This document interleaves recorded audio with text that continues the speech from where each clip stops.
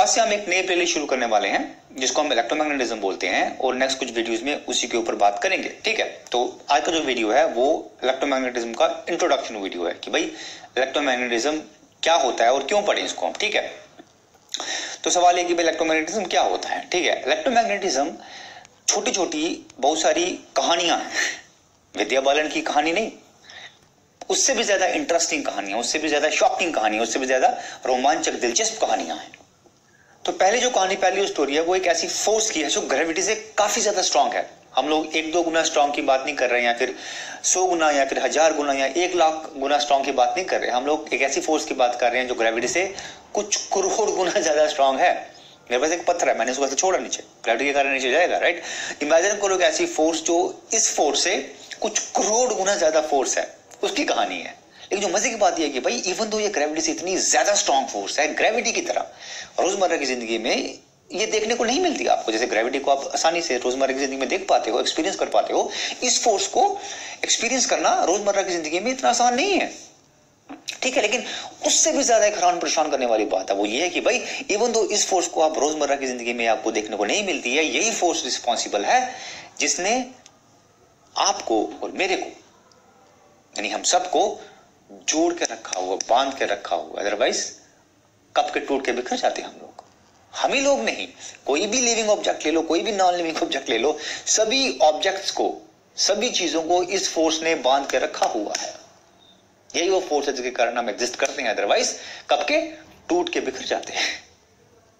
ठीक है, तो भाई जिस फोर्स की कहानी है उस फोर्स को हम इलेक्ट्रिकल या फिर इलेक्ट्रोमैग्नेटिज्म फोर्स बोलते हैं। ठीक है, तो नेचर में, कुदरत में 4 तरह की फोर्सेस मिलती हैं आपको। उसमें से एक फोर्स हमने मैकेनिक्स में देखी थी, ग्रेविटेशन फोर्स।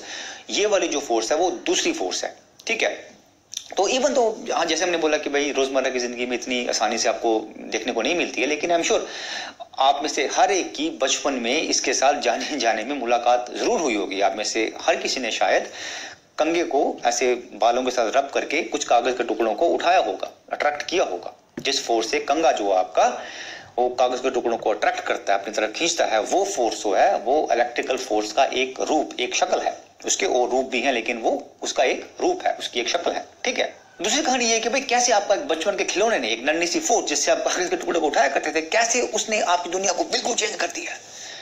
उसने आपको कैसी दुनिया दी है जिसमें आपके पास कंप्यूटर्स हैं, आपके पास टीवी है, आपके पास मोबाइल्स है, आपके पास स्मार्टफोन्स है, आपके पास बिजली है और पता नहीं क्या क्या है। राइट, तो नेक्स्ट टाइम जब आप फोन पे किसी से बात करो, मोबाइल पे किसी से बात करो या फिर टीवी देख रहे हो, तो आप याद करो कि भाई इस सब के पीछे वो नन्ही सी फोर्स, एक वो मासूम सी फोर्स है जिससे आप बचपन में कागज के टुकड़ों को उठाया करते थे। ठीक है, तो तीसरी कहानी 2 लोगों की है, ऐसे लोग जिसके कारण ही आप, ये नन्ही सी फोर्स है आपकी, उससे आप मॉडर्न वर्ल्ड क्रिएट कर पाए। और ये जो 2 लोग हैं ये एक दूसरे से बिल्कुल अलग थे, बिल्कुल जुदा थे, बहुत डिफरेंट थे एक दूसरे से। और ये थे जेम्स क्लर्क मैक्सवेल और माइकल फैराडे। ये उनकी भी कहानी है। मैक्सवेल जो थे वो काफी अमीर फैमिली में पैदा हुए थे, उनको अच्छी एजुकेशन मिली थी, वो ब्रिलियंट मैथमेटिशियन थे। ठीक है, लेकिन हमारे जो माइकल फैराडे भाई साहब थे वो गरीब फैमिली से थे, वो लोहार के घर में पैदा हुए थे। पढ़ाई वगैरह उनको अच्छी नहीं मिली थी, वो खुद उन्होंने अपने आप को सिखाया था। ठीक है, इक्वेशन उनको मैथ के समय में नहीं आती थी, वो खाली इमेजिन करते थे, वो विजुअलाइज करते थे। राइट, तो इवन तो दोनों एक दूसरे से बहुत अलग थे, लेकिन एक दूसरे को समझ पाई है। और इन दोनों ने हमको नेचर को, कुदरत को देखने का एक नया ढंग दिया, नया नजरिया दिया, नया लेंस दिया, एक नई पिक्चर दी नेचर की, जिसने हमारी मॉडर्न वर्ल्ड के दरवाजे हमेशा हमेशा के लिए खोल दिए। ठीक है, तो आप देखो तो मैक्सवेल और फैराडे से 200-250 साल पहले न्यूटन ने एक पिक्चर बनाई थी नेचर की, कुदरत की, जो तब तक चले जा रही थी। मोटे मोटे तौर पे न्यूटन की पिक्चर थी कि भाई आपके पास एब्सोल्यूट स्पेस है और एब्सोल्यूट टाइम है। एब्सोल्यूट मतलब सबके लिए सेम, यानी कि आपका 1 सेकंड और मेरा 1 सेकंड सेम है, यानी आपका और मेरा टाइम सेम है। सिमिलरली किसी एक डायरेक्शन में से 1 मीटर डिस्टेंस आपका और मेरा सेम है। ठीक है, तो आपके पास एब्सोल्यूट स्पेस है, एब्सोल्यूट टाइम है, और स्पेस में आपके पास पार्टिकल्स हैं जो मूव किए जा रहे हैं और एक दूसरे पे फोर्स लगाते हैं वो। ठीक है, लेकिन गौर करने वाली बात इस पिक्चर में, इस प्लेलिस्ट के लिए ये है कि भाई जो पार्टिकल्स है, जो फोर्स लगाते हैं एक दूसरे पे, वो डायरेक्टली लगाते हैं, उसमें स्पेस का कोई काम नहीं है। और जो फोर्स लगती है वो इमीडिएटली लगती है, बिना डिले, बिना देरी के लगती है, इंस्टेंटेनियसली लगती है। फॉर एग्जाम्पल, हमारे पास पता है आपने को कि भाई सूरज के इर्द गिर्द अर्थ मूव करती है। राइट, अब अगर एक दिन सूरज फटाक से गायब हो जाए बीच में से, तो क्वेश्चन ये कि भाई कितनी जल्दी अर्थ को पता लगेगा कि सूरज बीच में से गायब हो गया और कहीं और मूव कर जाए वो।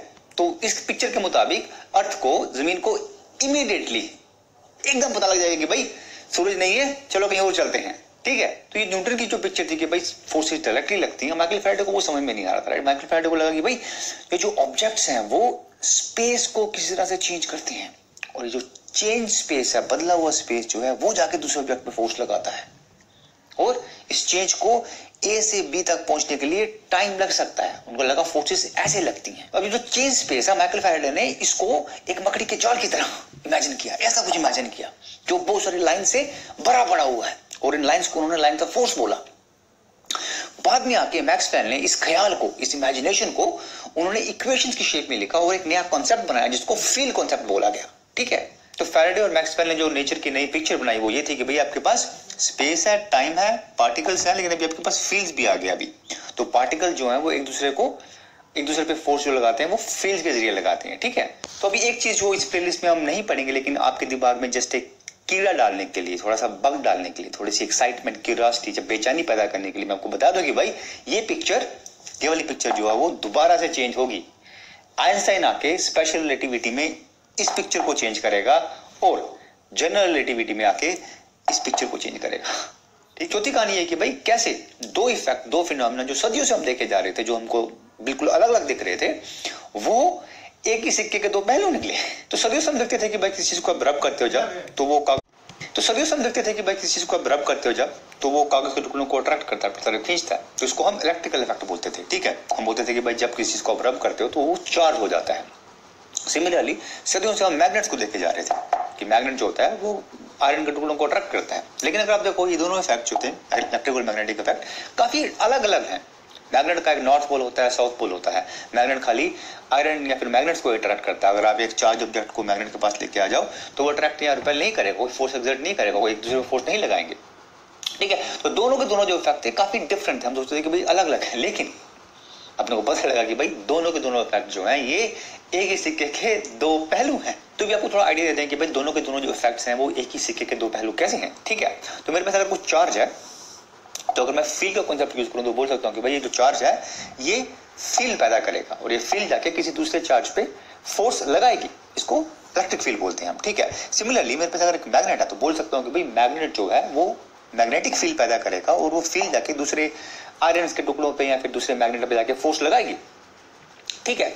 तो बहुत बाद में अपने को क्या पता लगा फैराडे और बाकी और लोगों के एक्सपेरिमेंट्स के कारण कि भाई अगर आपके पास एक इलेक्ट्रिक फील्ड है, अगर वो चेंज कर रही है तो वो क्या पैदा करती है, मैग्नेटिक फील्ड पैदा करती है, ये वाली फील्ड पैदा करती है। और सिमिलरली अगर आपके पास एक मैग्नेटिक फील्ड है, अगर वो चेंज कर रही है तो वो क्या पैदा करती है, वो इलेक्ट्रिक फील्ड पैदा करती है, ये वाली फील्ड पैदा करती है, ठीक है। तो भी जल्दी से एक थॉट एक्सपेरिमेंट देखते हैं, ठीक है। ये थॉट एक्सपेरिमेंट थोड़ा गहरा है, थोड़ा डीप है, इसमें थोड़ी रिलेटिविटी भी इन्वॉल्व है, लेकिन आपकी रातों में थोड़ी नींद हराम करने के लिए, आपको थोड़ा बेचैन करने के लिए आपके सामने पेश करूंगा मैं, ठीक है। तो भी 1 मिनट के लिए हम सब शायर बन जाते हैं, कवि बन जाते हैं, ठीक है, और सोचते हैं। तो आपके पास यहाँ पे एक चार्ज है, चार्ज के कारण इलेक्ट्रिक फील्ड है, और आप यहाँ पे खड़े हो तो आपको क्या लगेगा, आपको लगेगा कि भाई इस चार्ज के कारण यहाँ पे इलेक्ट्रिक फील्ड है, राइट। तो भी आप यहाँ पे खड़े हो तो आपका दोस्त यहाँ से भागता हुआ आता है, उसको क्या लगेगा, ये चार्ज है उसके कारण इलेक्ट्रिक फील्ड पैदा हो रही है, उसको लगेगा इलेक्ट्रिक फील्ड है यहाँ पे। लेकिन सिंस वो भाग रहा है उसको लगेगा भाई चार्ज भाग रहा है, चार्ज मूव हो रहा है, चार्ज मूव होगा तो इलेक्ट्रिक फील्ड चेंज होगी, और इलेक्ट्रिक फील्ड चेंज होगी तो हमने देखा कि क्या होगा, मैग्नेटिक फील्ड भी पैदा होगी, तो उसको लगेगा भाई मैग्नेटिक फील्ड भी है। तो जो आपकी इलेक्ट्रिक फील्ड थी वो आपके दोस्त के लिए मैग्नेटिक फील्ड भी है, यानी कि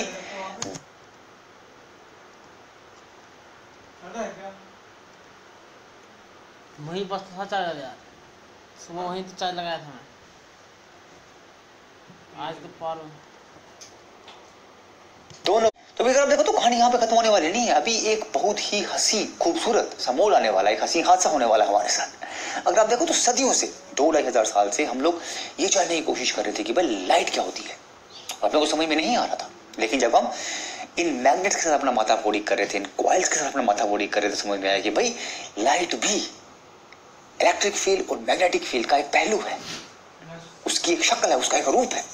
और साइंस की हिस्ट्री में शायद ही इससे ज्यादा हंसी हादसा हमारे साथ हुआ हो, जहां पता करने कुछ और गया लेकिन ऐसी चीज अपने को मिल गई जिसको हम 2-2.5 हजार साल से ढूंढ रहे हैं, जिसके पीछे पड़े हैं, जो अपने को समझ में नहीं आ रही।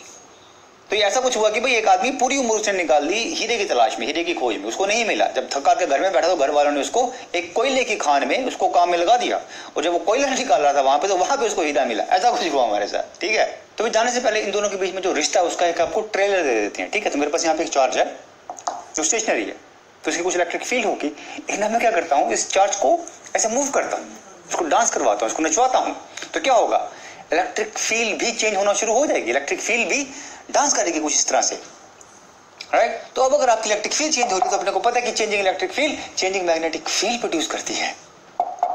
लेकिन हमको ये भी पता है कि भाई changing magnetic field changing electric field produce करती है, तो इलेक्ट्रिक फील्ड मैग्नेटिक फील्ड को प्रोड्यूस करेगी, मैग्नेटिक फील्ड इलेक्ट्रिक फील्ड को प्रोड्यूस करेगी और सिलसिला चालू हो जाएगा। तो इस इलेक्ट्रिक फील्ड और मैग्नेटिक फील्ड के नृत्य को, नाच को, डांस को, इसको लाइट बोलते हैं। तो जैसा लोग बोलते हैं कि भाई चारों तरफ अंधेरा था, लाइट किसी को समझ ही नहीं आ रही थी, मैक्सवेल ने कुछ इक्वेशंस लिखी और उन इक्वेशन के साथ थोड़ी मस्ती की और लाइट समझ में आ गई। Thank you.